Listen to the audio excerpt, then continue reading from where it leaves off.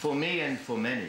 Cardinal Theodore McCarrick, Archbishop Emeritus of Washington, D.C., has been temporarily barred from any public ministry following the substantiation of a claim against him of sexual abuse of a minor. According to a press release from the Archdiocese of Washington, the incident in question occurred while McCarrick was serving as a priest in the Archdiocese of New York.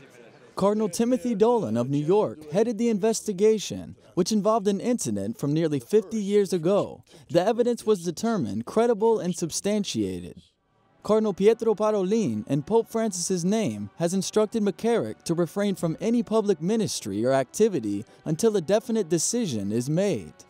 In a statement of his own, Cardinal McCarrick says he was shocked by the report and maintains his innocence. While he has no recollection of this reported abuse, he is sorry for the pain the person who brought the charges has gone through. Catholic community in Iraq.